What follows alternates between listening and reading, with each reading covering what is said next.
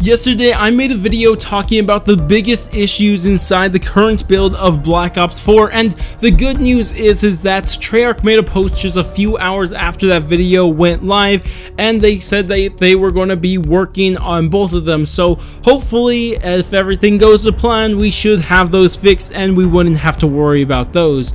But of course, that's not what we're talking about here today. Today, we're going to be talking about the smaller issues that have been plaguing Black Ops 4, at least in its current state. Now, I did say these are going to be the smaller issues, but at the same time, I'm going to include some things that have the potential to be game-breaking. But the thing is, the reason why I didn't put it in my video from yesterday is because I feel like they won't actually be game-breaking, but there's still things to bring up because I'm kind of concerned about them at the same time. But of course, with that said, actually no, I have one more thing to say before we get into this, because there was something that I did. So the beta was closing today, right? And I wanted to just go ahead, get proper gameplay for I can show you off exactly what I'm talking about with each and every one of these issues. But guess what I did? Guess what I did? I spent the last 3 hours of the beta collecting all this gameplay, saying, oh look, I'm going to make a nice put together video. It's going to be really nice and everyone's going to like it. But nope, that's not what I did. I recorded it, then accidentally deleted all of it and didn't export it. So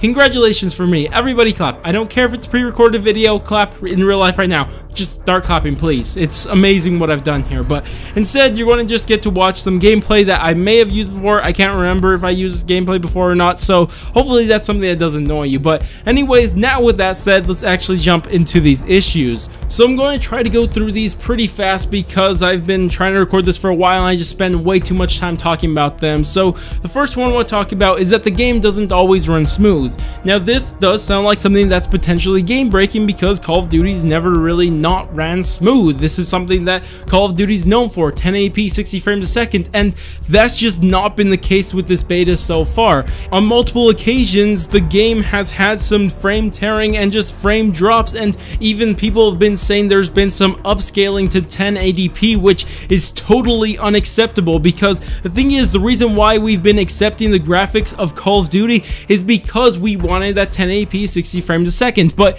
if we're not getting that and we're still not going to get upgraded graphics, there's just no excuse anymore. So if we don't hit that 1080p 60 frames a second consistently, it's just unacceptable and they need to really rethink what they're doing. But the reason I didn't say that this was a bigger problem and didn't include from my video from yesterday is that this has been improved on drastically, because on the first night of the beta on Thursday, it was ridiculous, honestly. It was just so bad.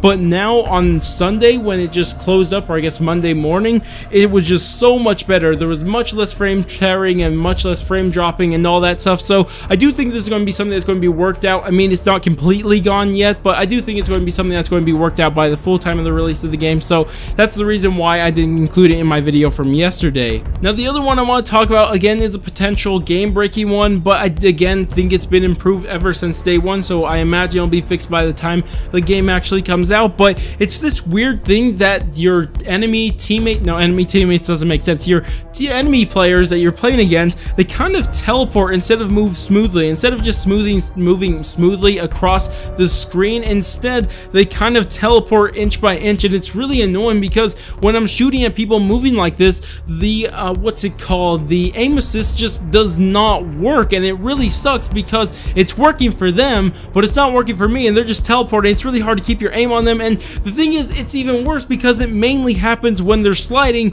which is just ridiculous because it's already hard enough to hit them while they're sliding, and it's just so annoying. But regardless, it's just something that I really hope is fixed by the time the actual game comes out, because it's a really big problem. But again, I don't think it's going to be a really big problem because it's been worked on. It's been happening less and less ever since the game came out. So I do hope that's fixed, unless it's actually just a problem I've been experiencing and because I've been going against people's bad internet or something. But I don't know, hopefully something's worked out because I don't like it at all.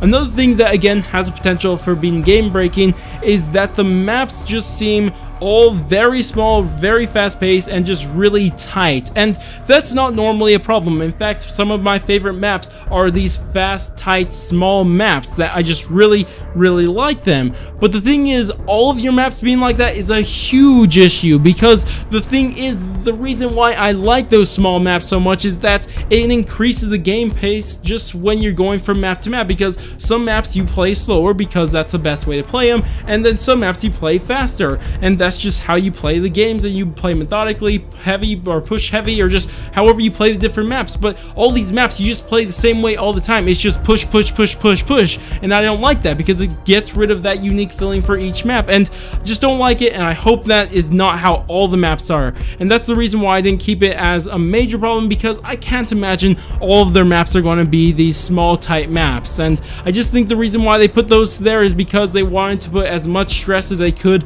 on their servers, engine, and all that, for they could fix absolutely everything they possibly could, or at least that's what I'm hoping.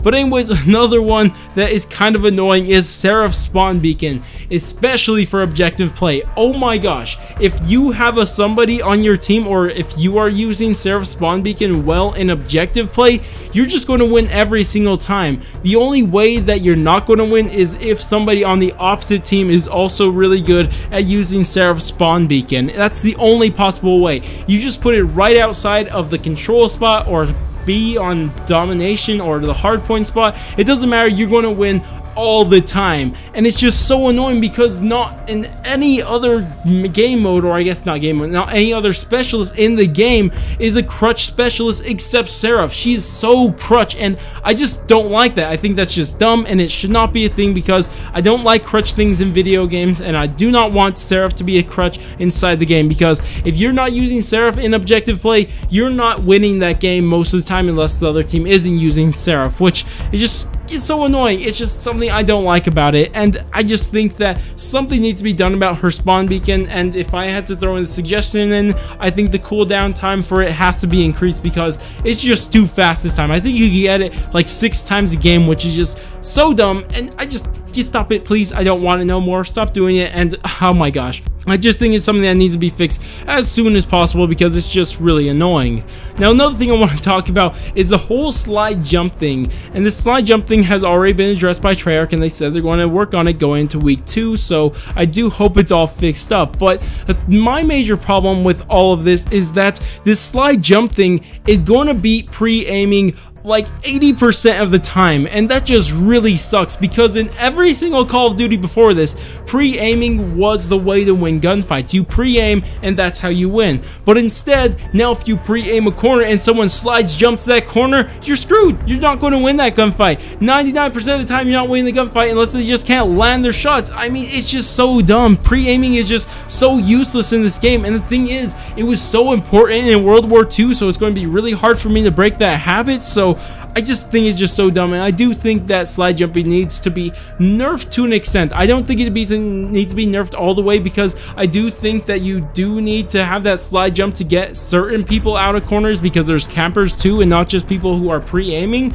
So I just think there's going to need to be this real sweet spot for this slide jump to exist, and I just don't know how they're going to do it. I really hope they find a way, but currently right now it is just kind of annoying that pre-aiming is pretty useless in this game, and your only way to win gunfights is to push really hard. But again, that may be just because of the maps we've been playing. Maybe that's the reason why it's not really that big of a problem, and the reason why we are experiencing this is because all the maps we've been playing are these tight, small maps that are really fast paced. But I'm not sure. Hopefully it's something that'll be worked out nonetheless. Whichever way it's worked out, I just hope it is.